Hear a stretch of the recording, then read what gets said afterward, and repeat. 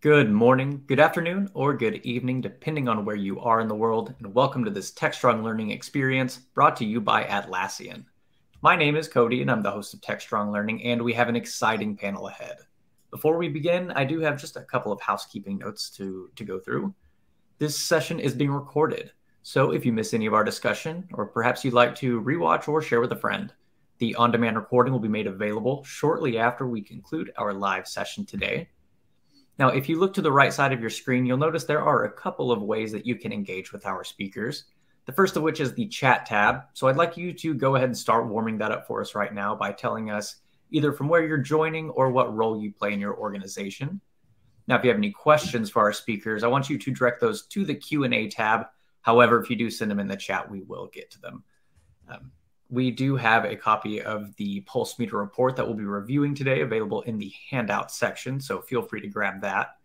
And before we close out, we are giving away 4 $25 Amazon gift cards, so be sure to stick around for the duration of our program.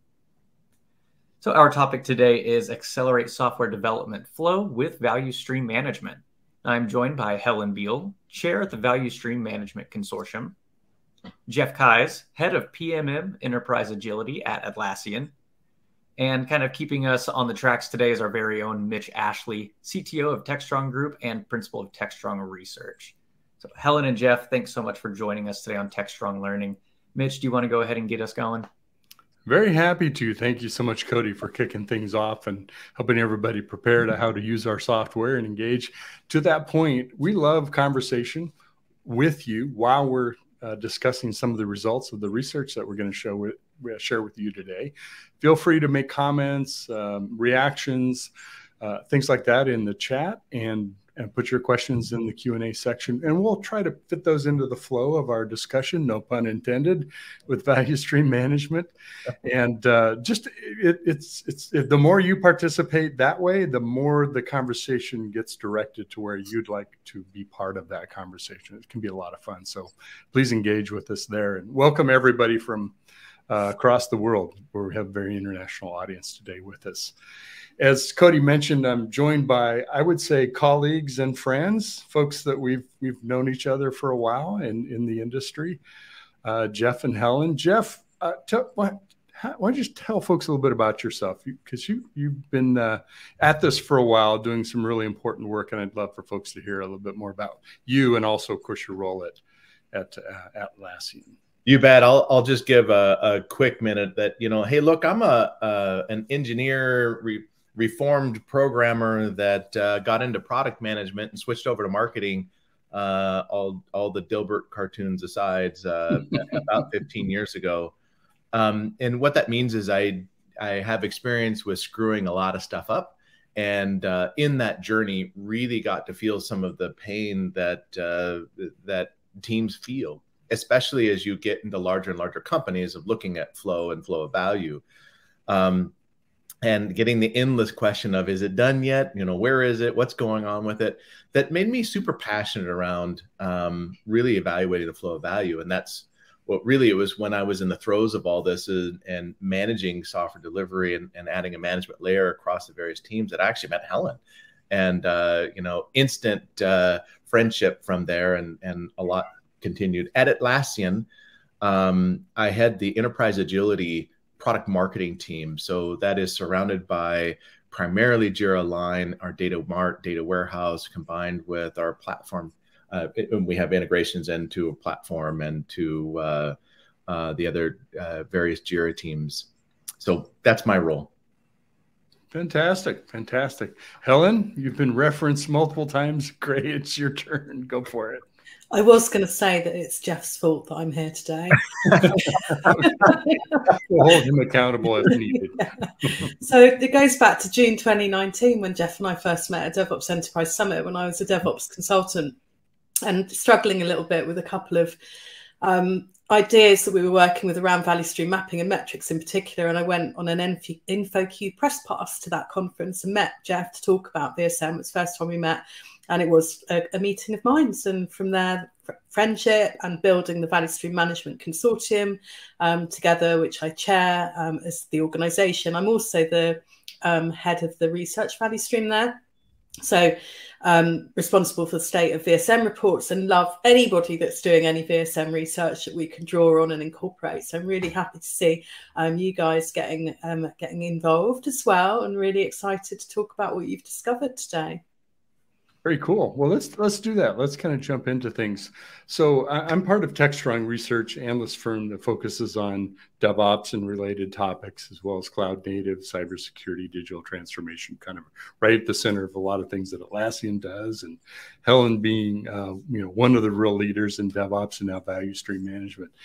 So it was a great opportunity, great fit, and we appreciate partnering with Atlassian to do some of this research. So we wanted to kind of take value stream to a bit of the next level, kind of the level of where are we? What are folks doing with value stream? Maybe where they're hitting their own roadblocks or bottlenecks. How is it fitting into how they develop software? And trying to use some of that data to drive our discussion today. So I'm going to be sharing some of the results of this PulseMeter, is what the report's called. It's available in the handout section. You can download it at any time. Everybody will get an email after the webinar with a copy with that PulseMeter document, as well as a recording of link to the recording for this webinar, so you can watch again, share with friends, etc. So sit back and relax, and we'll share the data with you here. So let's do that. I had a series of 6 questions that we kind of narrowed down and decided to focus on for our audience. Now, these are people that are responding on sites like DevOps.com and Container Journal, people that read and work and their vocation is in the area of creating software and applying value stream management. And one of the first questions we really wanted to ask is why, and what are the benefits? What do you anticipate getting out of implementing value stream management? And there are a number of kind of options of what we presented the people taking the survey to react to. Interestingly enough, very well fit, improving flow and optimizing flow comes out on top, very closely followed by improving value outcomes, which I think is, of course, another obvious but very important outcome that why we do value stream management. And then, of course, the whole topic of bottlenecks. Jeff, what's your reaction to that data? Is that consistent as you talk to enterprise and you work on agility and flow with them? Very consistent. As I talk to the various companies, these questions come across in different aspects of why is this taking so freaking long? Where is it getting stuck? What are the problems we're having? How do we actually go to improve? One of the aspects that I love to talk about is, with the billions that have been spent in frankly, digital transformation and any tool that gets implemented, we still can't answer the most fundamental question of, are we getting better? Are we doing, are we improved from where we are at? What's interesting about the results here is that most of these different answers, with the exception of increased the value outcomes, are about the efficiency and effectiveness of the process itself. I think the majority of people, when they look at value stream management, they're looking at this like, well, how do I get better? How do I improve the process? When we talk about value stream management, I like to talk about this as look, let's evaluate and use practices from lean, using age-old manufacturing kinds of concepts, lead time, cycle time, throughput, kind of analysis on the process of software delivery, recognizing it's not, there's nuances they have to deal with, but you need this data to be able to evaluate how well are we doing today? What is our efficiency today? And then as we make adjustments in the process to say, are we doing better? From that comes, what is it? 80% of the answers to the kinds of things people are looking to gather here, from, hey, I want flow. And it just depends on where you came at this problem from. But I want flow metrics. Why? Well, that's what we're talking about: lead time, cycle time. I want continuous improvement. Great. That's back to the same problem. Bottlenecks. Oh, if I have all these, I can see the bottlenecks and so forth. It's really that visibility, right? Is it about how we're doing as well as what we're doing? And is that improving? Yeah, Helen, someone one of our participants asked, what is value stream management? Maybe I should have made that assumption. Everybody here knew what it was since they're attending. Bad assumption on my part. As the head of value stream management consortium, you're a great person to ask. You want to define it, give us a working definition? It's a great question. And I think when we're doing this kind of research ourselves, we're very aware that people that answer a survey about value stream management probably know what it is. But yeah, you're right. People that come to a webinar about the research may not be so familiar.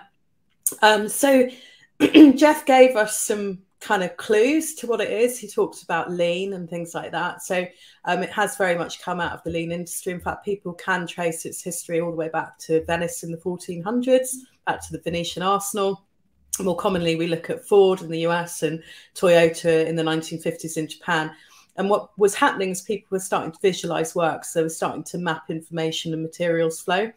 And that happened for a long time in manufacturing. And the goals you saw are actually back on that slide there. A lot of them are around, and as Jeff pointed out, 4 of the answers there are very closely related: elimination of waste, removal of bottlenecks, and improving and optimizing flow. And then the flow metrics are all very closely connected. So what we're trying to do in value stream management is look at our work as a value stream. A value stream starts with an idea and finishes when the customer receives that idea. And it's made up of a number of different steps. In our world in technology, it's a little bit different because we're talking about digital value streams, which are kind of invisible, and we do things only once in them, but we might get into that in a bit more detail later. But the other thing that the Value Stream Management Consortium would say, looking at that and in the context of the question, is that we talk about this duality in value stream management. Part of it is about the efficiency that Jeff talked about, so the flow. Part of it's about the effectiveness in terms of customer experience and value realization, and that's that 19% in improved or increased value outcomes. Just a really quick one on the why of value stream management. One of the whys is that DevOps adoption is getting quite stalled. So if you look at the Puppet State of DevOps 2021 report, you'll see the graphic that shows 4 years of the mid-tier not really moving up into the higher level capabilities tier. And I believe part of this is to be that people find it really hard to justify investing in continuous improvement. They find it hard to say to their leaders that they want to stop doing change because they want to spend more time tackling the problems in their work streams or their value streams or their product. And actually value stream management, that continuous improvement, 15%, I think is one of the most critical parts of all of this. Mm-hmm. Well, just to kind of tag onto that, it's this idea that, you know, we're too busy to make improvement. You know, that's the adage of the axeman that's out cutting down wood and you know, no time to sharpen the saw. You think about the efficiencies that ought to be looked at to improve the process, improve the collaboration, improve the overall delivery. There's goodness that comes in that. You think about the software pipelines, for example, I've been at companies where you can't react fast enough and deliver a critical security change because that investment hasn't been made and they're still on a 6-month delivery cycle. That's never going to fly in today's world. The world is different and we need to be able to react to it. And taking an approach that's a proactive approach to software delivery where continuous improvement is embedded into the cycle is critical. You will never make it. Another approach to value stream management is to think of it as an overlay to the agile transformation or the DevOps transformation to help manage the improvement. It's not about getting everybody certified with a sticker for some label of role that they're getting done. It's about actually making improvement. Back to the point, for the billions that have been spent on digital transformation, we simply must evaluate this in terms that everyone can understand, which is, you know, how are we getting better? These metrics are simple. That's why they work. How long does it take to get stuff done? Like you said, Helen, from idea to getting it realized in a customer's hand. Awesome. That's a really simple question and yet kind of hard to answer. Well, I think a big differentiator too, Jeff and Helen, is these aren't just internal IT metrics, right? It's not how many deploys did we do per week or per hour, or how much code did we write. It's about what's the outcome, right? Mm-hmm. And our ability to deliver that outcome. I think that's the connection that we're making, is not just inside the development team, but outside to the rest of the business. So we know we're delivering value, or we're getting better at delivering value. And why and how through that continuous improvement. Super important. It was a multi-select question. So you saw they were kind of, the range was like 12 to 23%. And that's why, meaning most people had 3 or more, selected 3 or more of those answers. They're looking for multiple things in their value stream management journey. which is important to know, right? It isn't just so I can have metrics or just so I can remove bottlenecks. It's all of those things, really, for many organizations. And on that, I mean, this resonates at the most fundamental level of every single level of the organization, whether you're a team lead or an executive. Hey, you want to get more efficient? Yes. There's no one that's going to, nah, I'm good, right? It's never going to happen. And so these metrics, if the better people are aligned on how long does it take to get stuff done, how much stuff do we push through the pipe, the more that we get aligned on this, it's relatable to every level of the organization, no matter what the effort we're doing. Very important. Super. If you're ready, should we move on to our next question? Very good. Fantastic. So, we're always thinking about let's take on this new initiative, right? Organizations call them projects or initiatives, and it's sort of the next best thing we're going to work on. But there's also reasons or obstacles that we're trying to overcome, and what maybe some of those challenges are. I'm sure our audience members, participants will relate to some of these if they're on their journey, or maybe they'll recognize these as potential things they may run into. So we asked about what are the greatest challenges around integrating value stream management into your tool chain, right? Because to get data, you have to have a source of data, and hopefully you're not collecting that data manually. You've automated so much of your development. So we looked at everything from misaligned organizational responsibilities and structures to the data and the integrity of the data. Two of the top issues, kind of not surprising, around organizational structure. And I'm glad to see that data is recognized of it's maybe trapped in tools, maybe it's hard to integrate and getting into those tools or systems, or maybe we just have so much of it we don't know how to use it quite yet. So it was very quickly followed right behind that was DevOps tool chain. Tool chain is not fully integrated. So value stream management really is a system, right, of how it fits into the work, the tools, the data sources, and to be able to inform and help you with that continuous improvement and the kind of metrics you want to drive to. Helen, what's your reaction to some of those challenges we see? Well, we've also got a question from the audience, which I think we can probably bring into my answer. The question is, how is VSM different today from the models that we have for application development, lifecycle management, and DevOps? And the first thing we can say is that I know DevOps isn't just about tools. Honestly, I'm the first person to talk about culture and humans. But just in the context of this answer, let's focus on the DevOps tool chain aspect, or the automation aspect. So traditionally, a DevOps tool chain, and actually we just ran a little bit of micro research at the consortium to try and understand what proportion of the market thinks the DevOps tool chain is a CI/CD pipeline, and what proportion of the market thinks it's end-to-end from idea to value realization, also known as a value stream.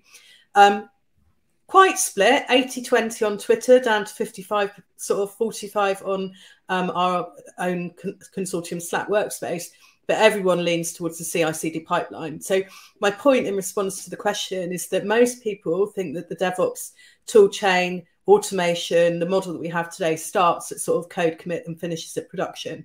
In value stream management, from a technology or automation perspective, we're talking about ideation all the way around to customer experience, and from a process perspective. So value stream management, like DevOps, isn't just about the tools. It is first and foremost a way of working, a way of organizing, and the way of choosing how to choose what work to do and when and who does it. That said, value stream management also has a group of technologies called the Value Stream Management Platform. This gets me back to the research a little bit more, because what we're actually trying to do in value stream management with the technology is use that DevOps toolchain. Remember I said earlier about things being different with the digital value stream? We're in a renaissance. We talked about that history of value stream management back in the 1950s. The first time we saw value stream management written down was in the 1990s in a book called The Great Transition from James Martin. But it's really since Forrester started writing about it about 2018, we've seen a big surge in the digital marketplace, which is what drove the Value Stream Management Consortium. And underpinning that is part of what we've been doing for over a decade in DevOps. We've built DevOps toolchains. What we've effectively done is build an abstracted technological model of a value stream. If we can harness our DevOps toolchain and get that data, get it to emit that data so that we can observe it, we can then present it like value streams, and extract value insights that are actionable, that tell us about how our value stream is performing. And yes, to me also, not a surprise that top of the list is the misaligned organizational responsibilities or structure. And I think that's a good one for me to hand to Jeff, because this is very, very close to his heart, is of course alignment.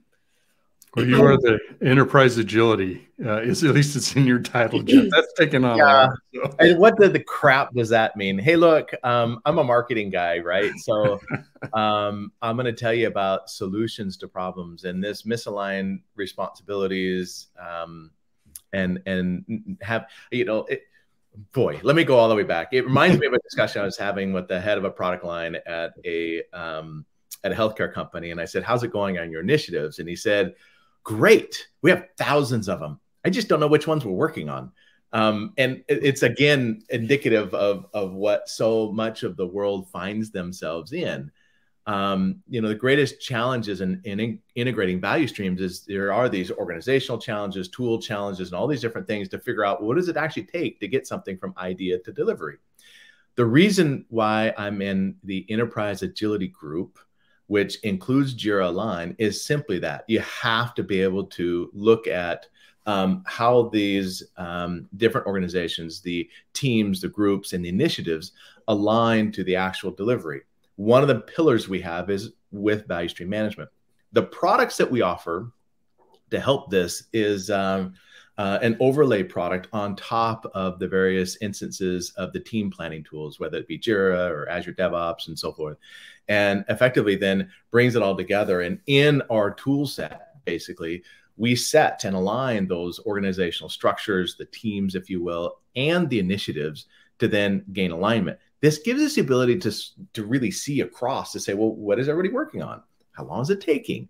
At the end of the day, in order to get this data, you need to have a really rich data source of all this planning data and integrated data from across the tool chain in a repository that you can slice and dice. It goes beyond just getting a simple flow of, you know, it took, you know, it goes beyond just knowing, hey, my throughput is, you know, 2,000. Awesome. Well, what's in it? You have to have a little bit more ability to slice and dice and get into the details. So, you know, the answers that I'm seeing here really are indicative of what people need. And at the end of the day, you do need to be able to have this full system where you can mesh through it, that brings in all this data, that you can have various slices and dices as you work on your continuous improvement. And get transparency into teams that, frankly, have been stuck in a corner. It's probably the easiest way to put it. Well, that transparency hits the silos dead on, right? Whether they're organizational silos or data silos, certainly a big part of breaking down that barrier. Yeah, it really is. You know, and you would think with as long as we've been doing software, which is, you know, decades now. I mean, the Agile journey has been around for 25, 30 years. I still remember having Alan Shalloway come out and introduce Agile, and, you know, we're going to run sprints. And it was like mind blown from writing big specs and how long ago that was. And yet we still have so many silos that we're trying to break through. At least we ought to be able to get the data and correlate that data together to help us on this journey. You know, I was thinking about tool chain. Maybe we should be talking more about pipelines and workflows and tool chains underneath, but that's the streams of work. That's where the value is being created or should be happening, right? And does the underlying technology hinder or help that, right? Obviously, which is what a big part of what Atlassian's bringing to the table to help you get surpass those issues. You know, on that point specifically, you know, part of the excitement I have being at Atlassian, because I've been with Atlassian for about a year, it is just simply that. I mean, Jira is ubiquitous. Jira is everywhere. What's really cool now about being the space that I'm in is, like, my message is, hey, take all those instances of Jira. We're going to show you how to pull that together into a single spot. And using that, you're going to get data that you never could answer before. You know, it's going to answer stuff you couldn't before. Things like when an executive says, hey, what kind of stuff are we working on? Or we have initiative X, how many people are working on it? Or how's progress on it? Or even down the other end for a development team that wonders, why should they provide transparency to the work that they're doing? You know, gosh, why am I working on this feature? There's a reason for it. And it's a reason enough to overcome some of these challenges to integrate data into, you know, across the tool into a single value stream management solution. This is the point, isn't it? It's like, we've got the data. One of the frustrations I think I alluded to earlier was I was doing a lot of value stream mapping with organizations, which are really valuable, human-centered exercise. You visually collaborate together in a space. You learn a lot about each other and each other's work. You brush up against each other the wrong way, and you come out the room and you've like all got to know each other a lot better and the work. You've got a plan. You've had an epiphany. The light bulbs have gone on. But it's all been opinion-driven. It's surprisingly accurate, but it is opinion-driven. And worse, when you come back as a consultant to see how your customer's done after you've had this marvelous time with them, you discover they haven't done very much, because it takes a lot of effort to go back and have another look. So, and also business as usual has happened. So they haven't really had time to kind of consider those continuous improvement things we were talking about them doing earlier on. Then comes along value stream management, built on the DevOps tool chain that we spent 12 years learning how to do. Suddenly, we can do value stream mapping, but have it data-driven. That data is coming from those tools. And no, tools aren't the answer to kind of anything. They're just an enabler. They're something that humans use. They're no good on their own. They're only good when a human figures out what they're using them for, how to put the data in, how to get the data out, and how to make that data useful. Speaking of the data, let's dive into that a little bit more, because our next question actually was about what are some of those challenges about getting that data? What's inhibiting your value stream management effort about data integration?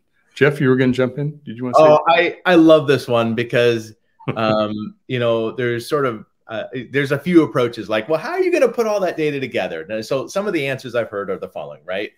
One, I'm going to build it myself. Right? Great. And I see a bunch of companies out making these massive data lakes, continuously trying to stitch together data. Then they're using iPaaS solutions or various stuff to bring it together, and trying to get this on their own.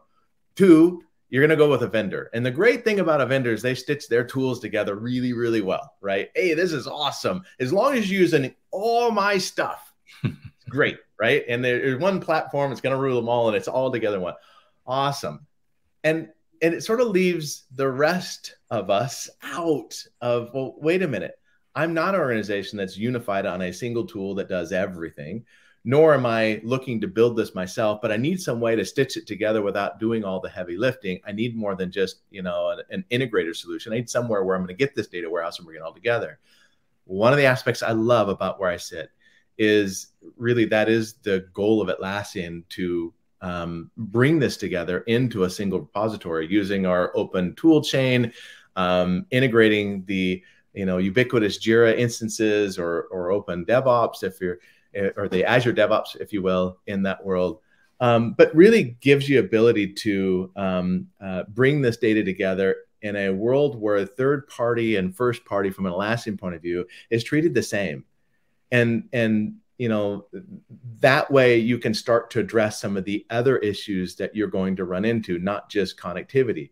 Because even there, you're still going to have to normalize some of the, you know, what are the teams, and make sure all the tools roll up in a proper team structure. What are the right kind of data points? How do I normalize, you know, done versus planning versus in progress building? When am I work time, not work time? There's some good issues to get into with that as well, beyond everything else I just talked about. Yeah, we're pretty sure that data is a problem. I think what's interesting about this question is like all of these things are a problem. There's nothing really to choose between the different answers. I think the thing that we don't know is like how much people think it's a problem. At the consortium, we do think it's a problem. In fact, Steve Pereira and I also both at the consortium also co-chair the Value Stream Management Interoperability Technical Committee at Oasis. And what we're trying to do there is come up with some sort of common standards. And actually this idea or concept for me originated from Jeff, so I'm probably going to ask him to chip in a second and explain why it's important. But create a way in which vendors and consumers have some standardized fields, reference architectures, models that they can consume, so it makes all of the data questions around VSM easier. Of course, data is always going to be a problem with so much of it and stuff. But anyway, Jeff, talk to us about the data model vision you have in mind. You know, so it was really funny. Helen and I were at like I said, a DevOps Enterprise Summit, and there was a particular vendor that was kicking against value stream management, wanted to just call it DORA. And so there were some other struggles we were having along those lines. And so it was like, well, why don't we work on doing a consortium? Bob Davis had some chats there too. It was just funny going through the whole conversation. And then what came out of it is, wouldn't it be cool if, as part of the consortium, we had a way that all tools could register data in the same way, so that you could actually see where they fit in the process, where there's an overlay that could effectively normalize the kinds of data that were coming through to help bring this data all together, so there would be transparency into the system. And with that, then you could get a standardized way of measuring and correlating these metrics today. You'd have an easier way of getting these inconsistent formats normalized, if you will. Even to the point of saying, what if there's a public API you could just publish to? So anyway, there was all sorts of dreaming at that point, but this is where we've gotten at this point of understanding that, you know, there's still a lot of data problems of bringing this together. Even in the world of Atlassian, as we bring out Jira Align, one of the problems that our customers face is, okay, we still have, you know, team problems that we have to help teams mature in. They can't have, you know, widely different structures. What is a feature? Some teams put features into, you know, all the way down to user stories. Other teams are putting features into Epic. Some teams have, you know, structure style a la Safe, and trying to get all that to normalize together so you can look at the progress of how these things align back, and then how efficient is it.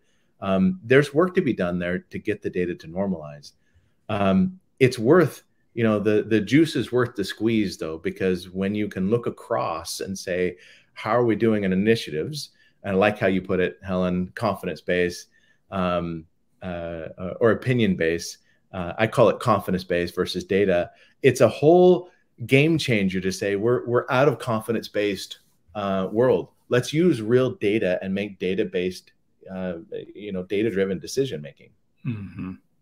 You know, when I see a chart like that with so many issues around challenges around data, and what you were saying, Jeff, about kind of the homegrown approach, and I've been down that path myself before. You kind of approach this Rubicon you pass over of, are we in the tools business or are we in the insurance business? Correct. Manufacturing. At some point, you got to say, unless I'm really, really good at data and data lakes and solving all these data issues, I've got to have help. A homegrown solution is going to become, you know, more of a weight on our back than a momentum to pull us forward as it gets bigger and bigger. And I think that's one of the reasons, you know, if you're facing some real challenges, that's the time to get with the right partner, the right company, the right approach, same philosophy, or learn from them as well. I appreciate your experiences about that too. Well, and that, you know, not to draw too fine a point on that, but this is kind of a downturn in economic times. Popular topics aren't, let me go do some project that doesn't impact the bottom line of the business. What does is, let me improve efficiency, and I'm going to bring something in so my time to value is shorter. And then I'm going to be able to produce more actual value faster. I mean, compelling arguments, add some numbers behind it, whatever your, you know, broad brush, let me back the envelope or rough thumbnail it's compelling. Yeah, to go slow to go fast, isn't it? It's about injecting more capacity for innovation. Yeah, there's some really important points too in the running chat we've got around visibility, Helen, that you responded to. One of the things we've been doing lately is measuring when does AI come up in the topic of a webinar or a virtual event. But just so noted, it was 31 minutes, which is probably a little longer than most.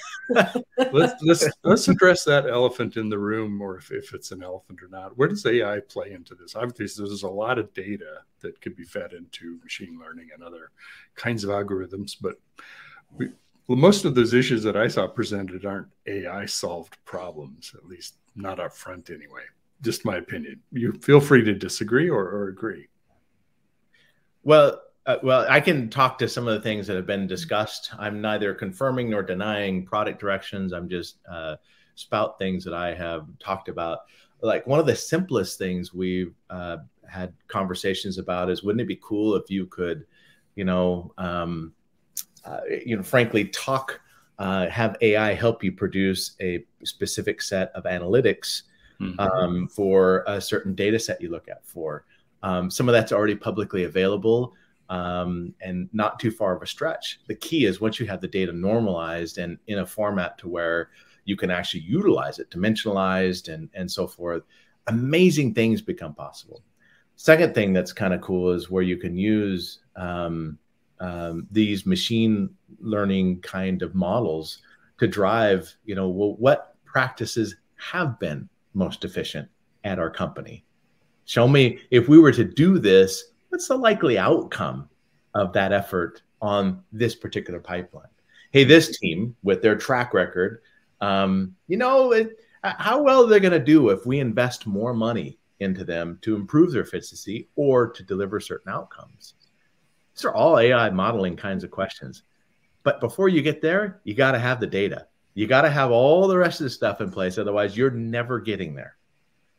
Exactly. You can't have AI without data. And where you've got data, you've got AI. And I think we sometimes kind of think AI is this kind of weird, kind of ethereal thing. And it's not. It's like we're humans. We've got a certain amount of cognitive capability.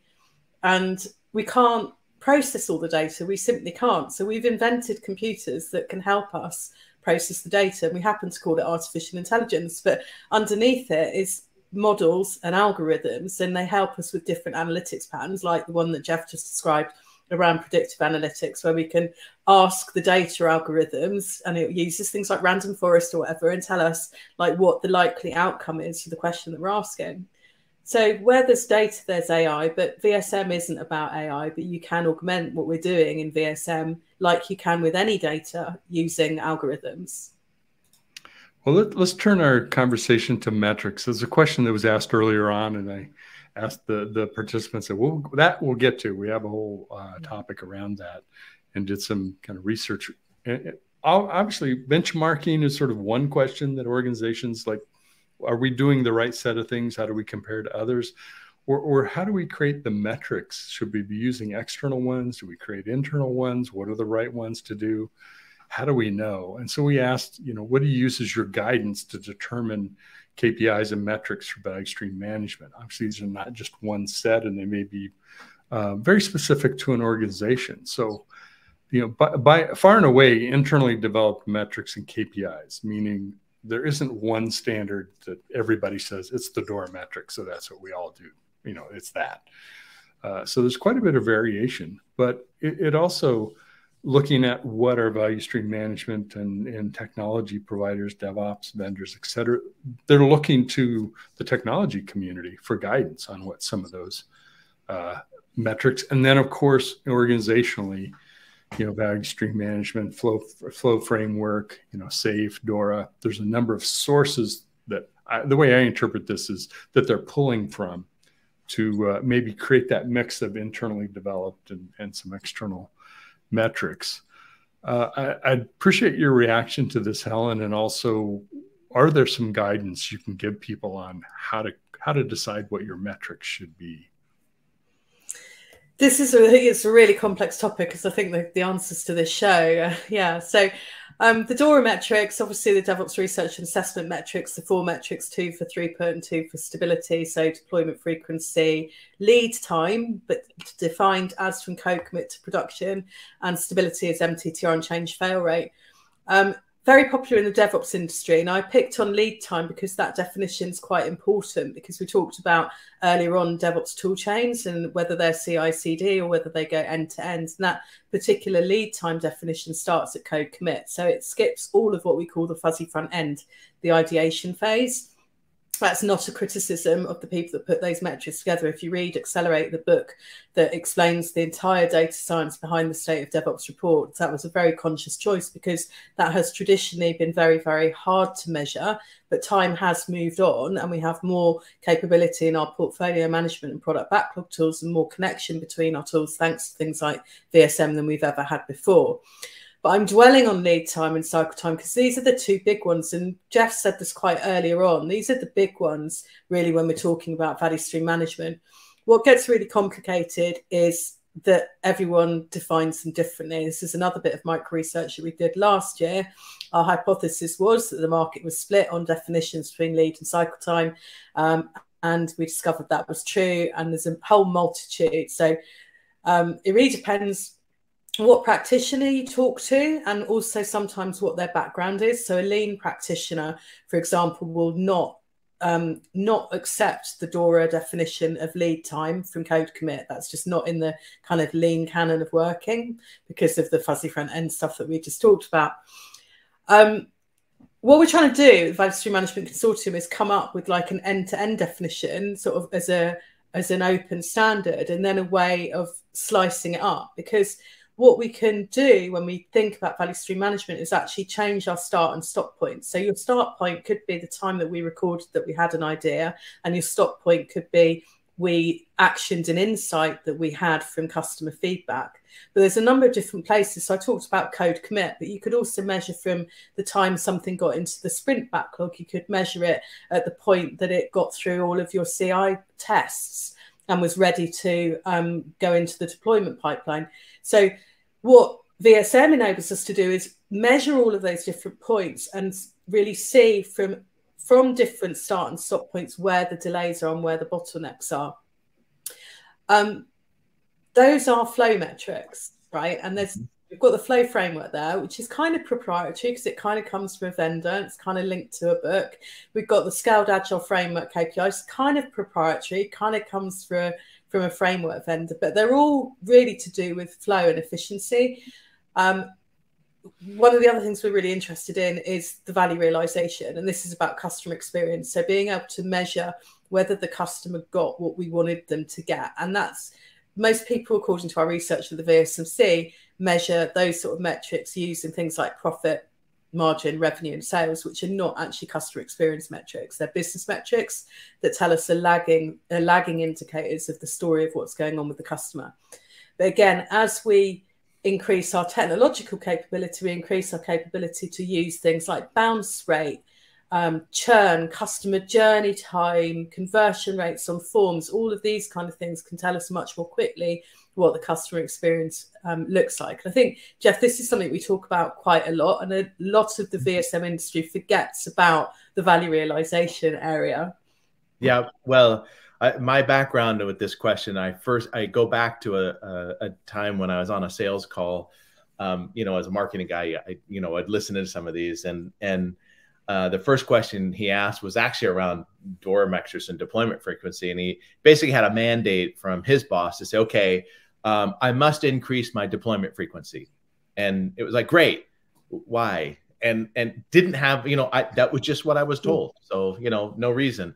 What I smile as I look at these metrics, because so quickly we want to jump and run to metrics and say, oh, this is it. And then we can get into our religious war over, is it this framework? Is it this definition? Is it, forget about all that. One of the things I love about the VSMC is that there's an implementation roadmap, which is kind of a begin with the end in mind kind of way of figure out where you're going first, because the metrics are critical in helping you determine if you're on that path. If it's value realization, okay. If it's efficiency, okay. But then you have to kind of map it all out. Second point I'll make is one of my favorite quotes is another Peter Drucker one is I'll see if I get this right. There's nothing so useless as doing efficiently that which should not be done at all. It's great that you're focused on improving efficiency and effectiveness, but should you really be doing that? You know, are there nuances? Is there more to get automated? Is there, you know, have that as part of the evaluation of what you're doing, and then look at your metrics. That will help get you on this journey. I would heavily recommend, before you get to metrics, understand the goal, you know, understand the points behind the metrics and really some of the lean practices that are being talked about here. It will require you to be somewhat of an expert in a lot of metrics, but then you'll understand the thinking behind it. And then you'll decide for yourself which ones make the most sense.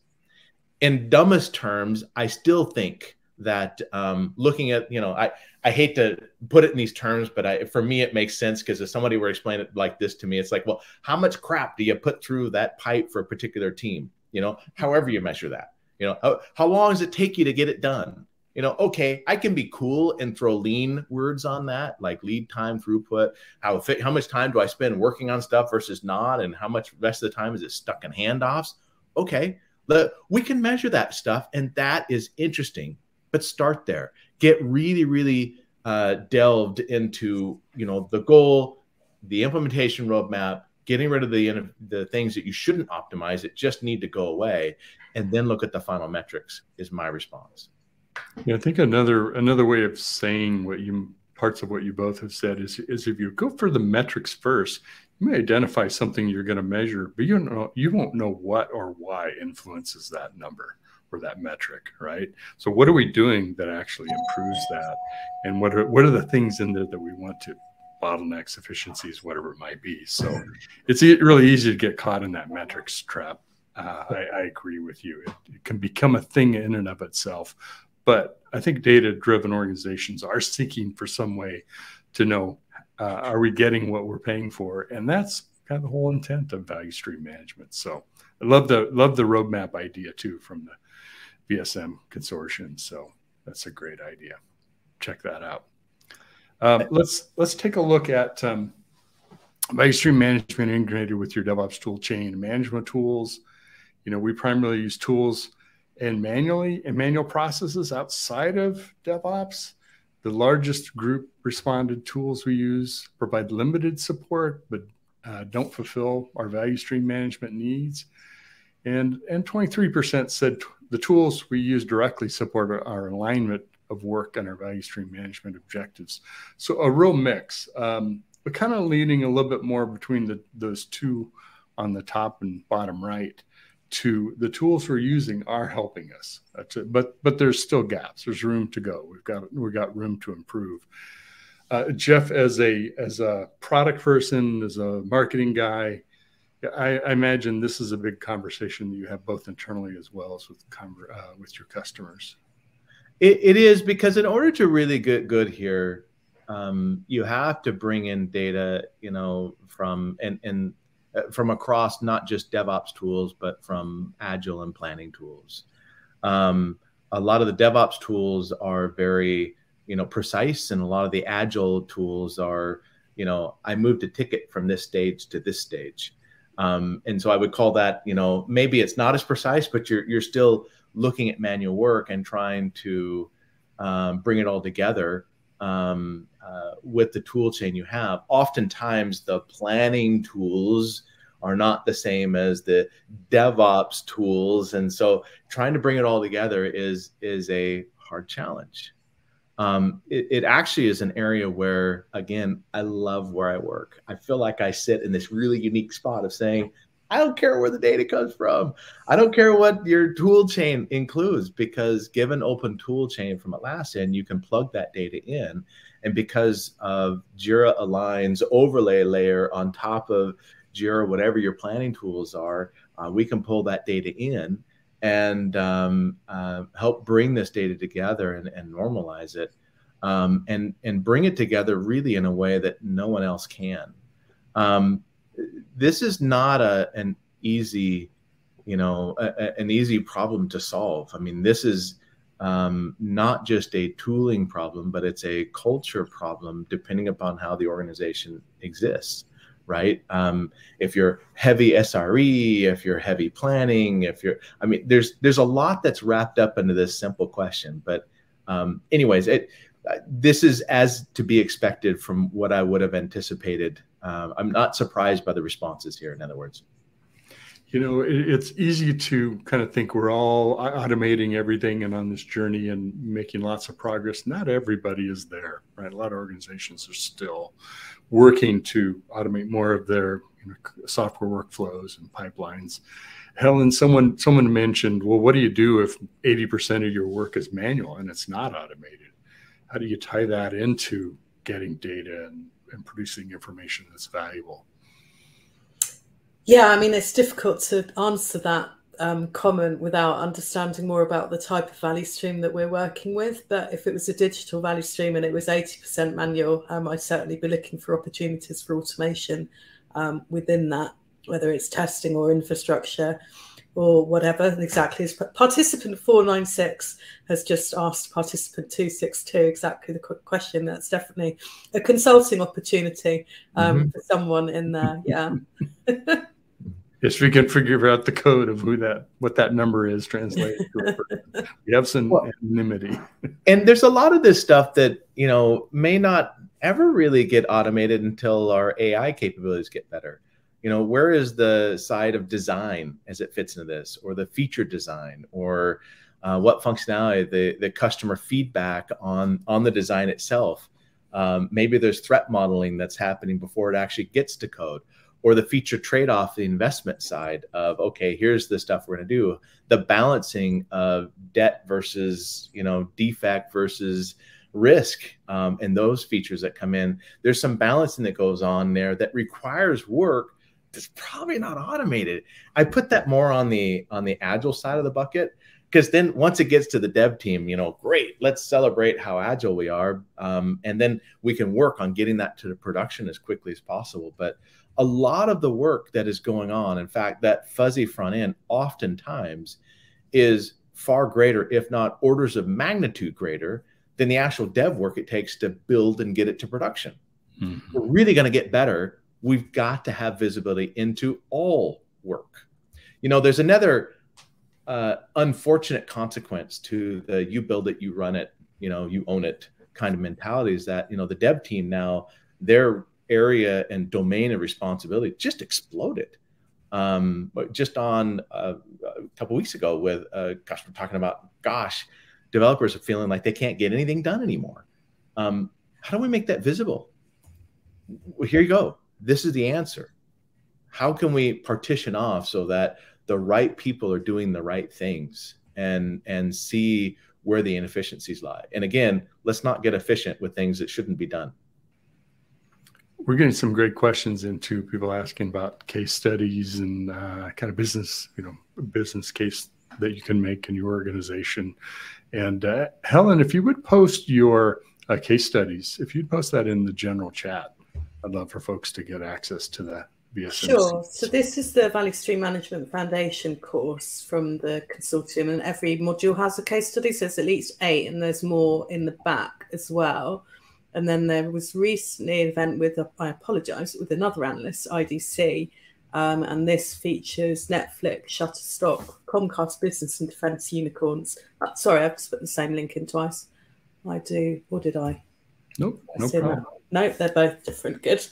Yeah, so first one's course, second one's a webinar. Very good. Well, let's jump to that. What are organizations seeing from their efforts so far? Of course, everyone is a different place, in their journey in implementing their value stream management strategies. We had by far we've seen some tangible improvements. They're in that kind of adoption phase of rolling this out. It's not at the we're at a good steady state, still in the process of delivering results through value stream management, and still some 15% said that they've seen significant and tangible improvements as a result of doing this, which it puts you up in that 50% category. But some folks are still early, either not doing it, a few, but a number of folks have none yet, but they're anticipating getting it. Is that pretty consistent, Jeff, with where you see customers and prospects and people that are looking for results from VSM? Yeah, I think I've seen more tangible results than this, so that's surprising. It's hard to put a price tag on the number of when a team goes and implements and creates the cool dashboard and the executive looks at it and goes, ooh, that's nifty. Has that really improved the efficiency of the team? No, but you know what? It's really sexy and very cool. I think the journey of implementing and the journey of laying things out so you can actually evaluate the efficiency has a massive improvement just in itself. And then it draws a baseline where justification can be poured to making continuous improvement. But I've heard a number of stories of improvements that have been made. And so I think I would probably say, I probably have seen more on the tangible improvement than what's represented here. Well, in pointing that out too, people responding to this are a wide population. From somebody that I'm learning in the very beginning to I'm doing this, right? And I would imagine conversations you're engaged in are maybe people that are more concentrating on this and engaged with it, given the technology company that you are. Helen responded to one of our participants, and it was a point you were also making, Jeff, is just that visibility, illuminating what's happening, exposing it and having the conversation and understanding what's going on. Half the time, it seems like we're making changes to a system we don't really understand, but making that visible is probably half the value of going down this path. Yeah. Well, since I'm already talking, okay, jump right in. That is the point of Jira Align. It's not Jira.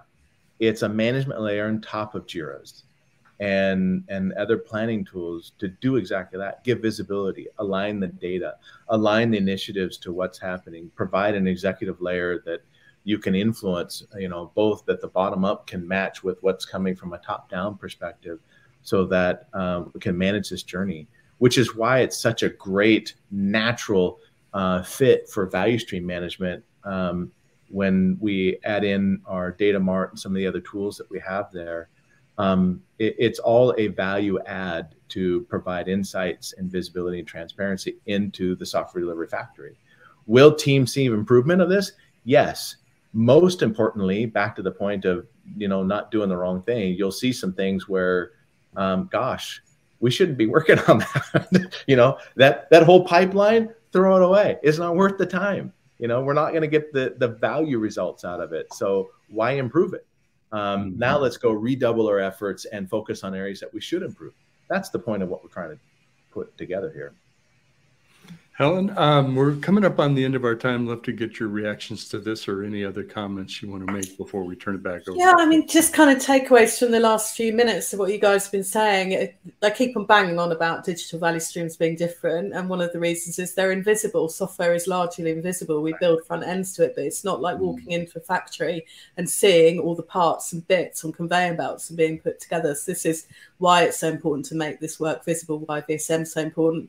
This particular piece of data here, we talked about this a bit sort of as you were preparing the report, and it's a bit of a bell curve. And actually at the Value Stream Management Consortium last year in 2022, we were very strong on the theme of crossing the chasm, which is another bell curve in terms of technology adoption. So we do believe that we are in probably the early adopter phase, like Jeff. You can interpret this slide in a bit glass empty, glass half full. And your glass half empty says, only 15% seeing improvement, or your glass half full is actually, it's 57% of people are seeing some sort of improvement. So it's, if you average that, that's probably about the reality. Mm-hmm. No one's seeing none. I don't know if you asked none, whether that was in the question. Well, definitely the front of the wave, right? You've crested that bell curve and pushed it forward. So some fantastic results. We've talked about downloading the report. Everybody can get a hold of it in the handout section, or just sit back. We will email this to you along with the slides, along with a recording of the webinar. Jeff, before we hand it over to Cody, any parting thoughts you'd like to share with folks? Well, hey, there is a marketing guy in me. We offer tools. I recognize that the whole planet seems to offer value stream management now, and with varying definitions. But I can tell you, as an Atlassian vendor, don't try to struggle with this on your own. We have tooling for it. We can help you in the journey. We're partnered with the largest, most comprehensive channel partners on the planet. We have anybody and everybody that you need to take this on and help improve your software delivery, making work visible and aligned to executives the way no one else can. That's my 2 cents. Fantastic. Can I just say one quick thing? Jump right in, Helen. There is a question in the chat about the URL for business cases. Jeff, there is the Forrester Total Economic Impact Report for Jira Align. If we got time to grab a link for that, I can try. I'll make sure we'll take all those links here and that one, and we'll put it in the email, Helen, so everybody gets it. These were things referenced during, talk about a wealth of information, this research and so much more. So I'm glad you brought that up. Okay, so we'll handle it that way while you're pulling that link out. I want to thank everybody for attending today. This has been wonderful. I especially want to thank Atlassian and Helen from the Value Stream Management Consortium. It's been a great partnership working together on this research and kind of eliciting some data to build on work that others have done, and also going to share some new information as well. So thank you to you, Jeff, and everyone at the Atlassian crew. Great organization there. With that, I'm going to turn back into Cody to do the wrap up and hand off, and we'll be done. Awesome. Thank you, Mitch. And Helen, Jeff, thank you both for joining us back on Techstrong Learning. It was a pleasure to have you. Thank you. Thank you. Alrighty. Thanks, everybody, for coming today. We will see you again soon. Check out Atlassian.com for sure, and the Value Stream Management Consortium. So this session was recorded. You will be receiving it via email shortly after we conclude. You will also be receiving, or you can also access it on devops.com/webinars, and be sure to look in the on-demand section. It will be there waiting. The 4 winners of our $25 Amazon gift card giveaway are Irene M, Derry R, Swapnil B, and Owen C. So to our 4 winners, keep an eye on your inbox to claim that gift card. It should make its way over to you in about the next 48 hours. If you don't happen to see it, just check your spam folder in case it gets filtered out. I'd like to thank Atlassian for sponsoring our program today. I'd like to thank Techstrong Research for providing the insights for our PulseMeter report. And to our audience, thank you so much for being with us for the past hour. We really value your time and we want to hear your thoughts. So there will be a survey that pops up as soon as we close out. Let us know what you thought about our program today, or perhaps what you'd like to see on an upcoming program. Regardless, we do hope to see everyone at a future Techstrong Learning experience. Have a great rest of your day. And Helen, Jeff, Mitch, thank you all once more. Thank you. Thank you.